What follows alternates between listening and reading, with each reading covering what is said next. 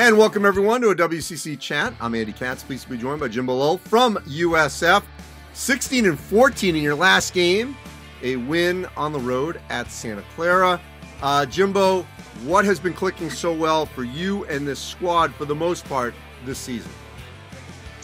For me personally, it's just all the guys, they're really trusting me, and same with the coaches. They're really like they're believing in me and what I can do. For the season and the guys, it's just this is one of the closest teams I've played off. We're all really good friends. We hang out, like each other, we like to have them over at my house. And we'll do like Super Bowl stuff or like have them over to watch games and different things like that. Now this is a league where obviously there are some bigs, that certainly can compete with you, including your next opponent, the Zags, which clearly they've got as great a front line offensively probably as in the country.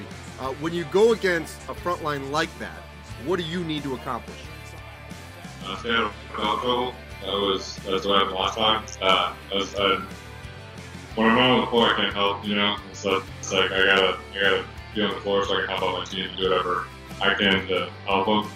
It's harder for me to shooting when I'm sitting on the bench, but it's just going attacking the game, attacking each game with the same mindset of like just intensity and doing whatever the team needs you to win. So look, you were familiar with Todd Golden because he was just one seat over from Kyle Smith. What's been the biggest change? Probably just that Coach Smith is gone. That's it. The biggest change, it hasn't changed much. It's very similar. They both have similar philosophies, very numbers driven. Run very much the same offense with Hubby as like kind of the offensive coordinator kind of guy, and Golden really taking the reins on defense and different things like that. So it's been a very easy transition. All right, so I just said you had a double-double against Santa Clara, but which number means more to you, the 16 or the 14? 14. The rebounds. I'm always trying to get more rebounds. It's pretty funny. My dad sits in the stands, and he doesn't sit.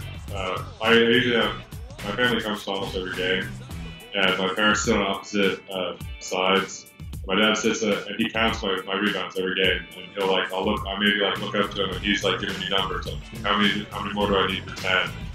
And so I know he was really happy with me getting over 10 rebounds. Well, it's great that you got your support, the fact that they can actually see you play all the time. Not everyone has that. That's tremendous. And I know you got a tall task ahead of you coming up against the Zags. Stay out of foul trouble, and I certainly think we'll get a good matchup inside. I appreciate it, Jimbo. Thank you. Awesome. Thank you.